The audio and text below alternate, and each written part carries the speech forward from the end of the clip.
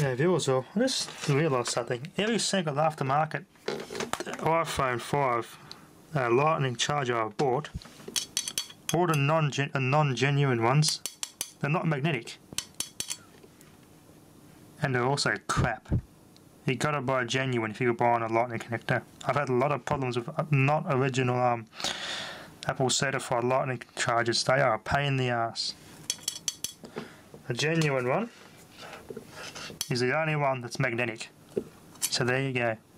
If you buy one that you think it's genuine and you want to know for sure if it's a genuine charger or a lead, look at how this is recessed in there. That's one way to tell. But that's not always true, because this one also has it recessed in there as well. Looks just like the Apple one. A real way to tell is to get your end. If it's magnetic, it's a genuine Apple one. That's something I didn't know.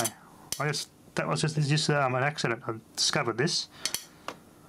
And also a lot of the cheap ones. I had a real cheap flat flex style Apple charger. The metal sides here on this side and that side are actually separated from the plastic part. So yeah, you do got to be careful what you buy. Always buy the genuine ones. And I'll put duct tape around here and super glue it, because the outer sheathing tears away in the genuine Apple chargers. As you can see here, it's starting to bulge. So yeah, they're expensive, the genuine Apple ones, bastards. But they're the only ones that work properly. Also looking here, or I should say here anyway if it's genuine. But yeah, this is just a little, I thought this was quite interesting. They're the only ones that are magnetic.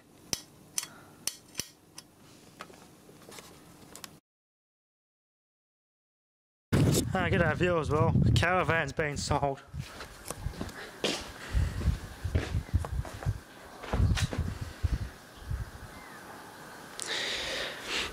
Big empty space here now.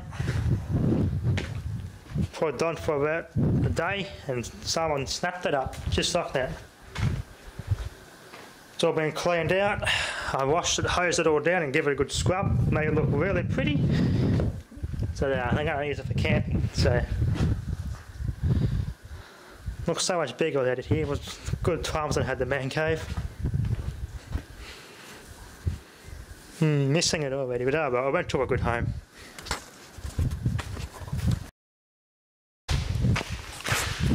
And a big bloody raining yesterday too. Bloody pouring yesterday, I got bloody 50 mil of rain. Another big flood. Anyway, nothing else can happen. The camera really does not detect light very good. I can still see heaps of stuff here at this time of the day, but this camera, no, it's absolutely crap at seeing in the dark. You won't be able to see this, but we're keeping the Lincoln own hand motor generator. We're keeping this, so this we put away at our dad's cousin's house. Real handy. Anyway,